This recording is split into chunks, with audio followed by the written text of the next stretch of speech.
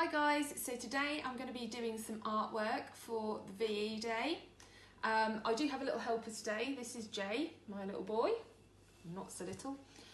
So what we're going to be doing is we're going to be recreating some artwork, basically of what someone would have looked like when they're on blackout. So blackout was when large cities would have all their lights out in their houses, in businesses, factories, things like that.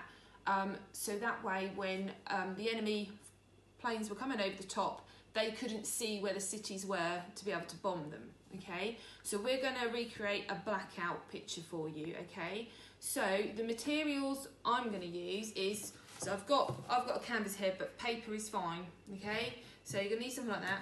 I've got some masking tape, simply because I've had to tape over a bit. I'll explain that in a moment. If you haven't got any, don't worry, it doesn't matter. We can find another way of doing it. So I've got an old dish sponge here, okay, so we're going to use the sponge side for this. I've got some black paint, some yellow paint, and some orange paint, okay. I've got some paint brushes, and I'm just going to use this plate to put the paint on. Now, I do realise not everyone's going to have some paints at home, okay, so Jay is going to do one using his felt tips, okay, which I know a lot of people have now got felt tips because they would have had them delivered in their art packs, okay. So let's see how it goes. Okay, so starting with mine then, so like I said, I've used some masking tape. What I've done is I've tried to create like beam, so it looks like light shining up into the sky, okay. So there's been spotlights that have been put onto the planes, so going down from the land up into the air. So we've popped some tape on, so it's narrow at one end and gets bigger at the other end, and I've done two, so they cross over, okay. So we're going to do something similar here for Jay, alright. So I'm going to just use the flat edge of this, okay. If you've got a ruler, great. If you haven't, a book or anything will do, okay. Pencil. So Jay, do you want to draw from down this bit here? That's right. Up into the sky part. Brilliant. Then we're going to make it so it's like a beam going up, okay? So draw along that edge now. Oops. Good boy, well done. Okay, oh, let's stick into the pin bag. Right, okay, and then we're going to do the same going up from this kind of angle. Okay, so Jay, can you draw a line along that edge? Yeah.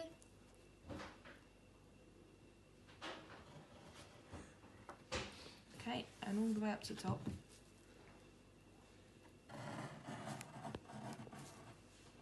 That's right, keep going. Fantastic. Okay, and then, well, do it like that. Here they go along that edge there.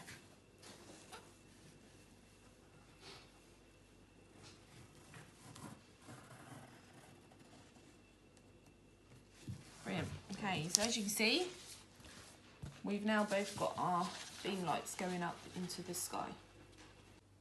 Okay, so we're going to first put on some orange, okay? So we've drawn a line across for Jay, and he's going to fill in these bits. So make sure you leave this V shape free, okay? Because that's going to be white, all right? So he's going to fill in the extra bits with his Sharpies, okay?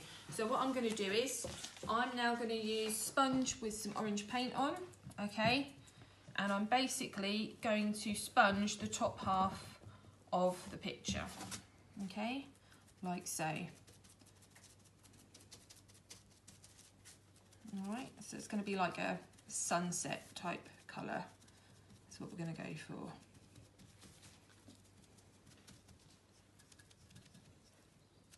Like that.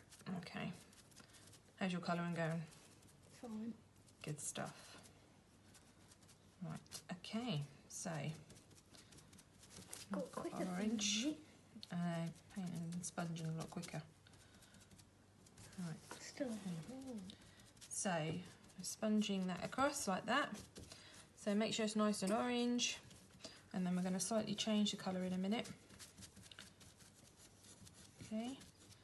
So we're now going to add a little bit of yellow to our orange. Okay. We get the yellow paint, and we're going to put a blob of yellow in there, and then we're just going to blend the orange and yellow together. Okay, let's make it a slightly lighter orange. Right, once we've got that colour, we're then going to do this and stamp it a bit further down the paper or canvas, whatever you're using. Okay, so keep working across and adding the colour.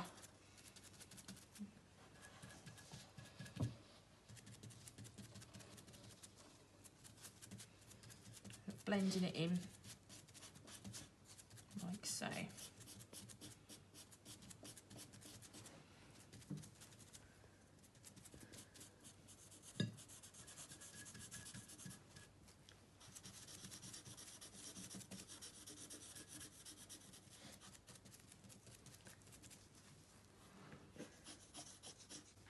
Okay, so once you've done like your orange and yellow colour sponged, okay, you're going to start sponging in the yellow. So with Jay over here with the felt tips, what we've done is we've done another line a bit further down. Don't go all the way to the bottom with the yellow because we're going to do some black buildings, okay? So if you colour in that section of yellow, all right, but make sure you leave your beam lights free, okay? And I'm now going to sponge the yellow. You can go a bit further down if you're painting, okay? Lay it down flat. Right, so you can be colouring your yellow in, mister.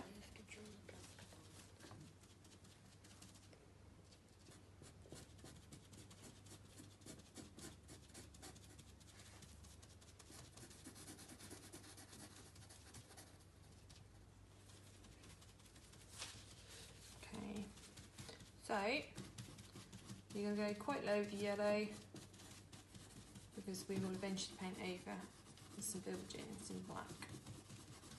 So this is what you're going to end up with. Okay, add a little bit more yellow to the orangey part. So a nice sort of like blended sky, okay, so I was going from really bright orange down to yellow, okay. So you can keep working on this for a while till you get the colours that you actually want, alright. But the main thing is with the painting one that you allow it to dry, okay? You need it thoroughly dry before we start the next step. So I'm going to pop this to one side and allow this to dry fully.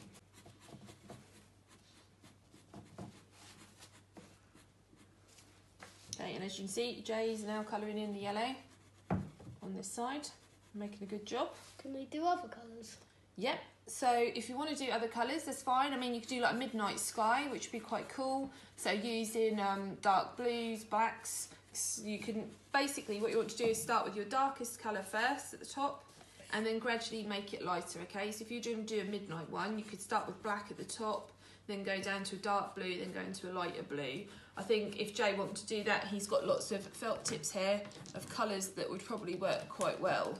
So that would make a nice midnight sky. So really you can use any colours you like. It's going to look just as effective. Okay, so I'm still waiting for my canvas to dry, okay, the paint. Jay has made a lovely job of doing the yellow part of the sky.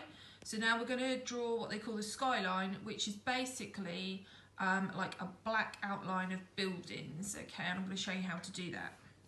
Okay, so for our skyline, so I'm going to show you the outline, okay? So this is going to be on your picture at the bottom, okay? Particularly like if you're colouring yours in, okay? So we're going to do a London one, all right? So we're going to do Big Ben, okay? So if you start a little triangle type shape like that, okay? And then turn it into a bit of a box, there we go, if that makes sense. And then a narrow line, looks like a bit of a rocket really. Okay, so we're going to have Big Ben in it. So this is all going to be black, okay, so don't worry too much. And we're going to draw some other random buildings, okay, around the sides of it. Like so, okay. So it doesn't matter how you do it, what kind of shape you make them. Just whatever you can put together, okay. Then we're going to have the bridge, okay? So what I'd suggest is if you do M type shape, so like that, okay? And then just make it 3D by doing a smaller M under it, like so, okay? Then we're going to do the same thing just here. So a big M, then a smaller M on the inside. And then we're going to join these two buildings, so we're just going to do a black line across them.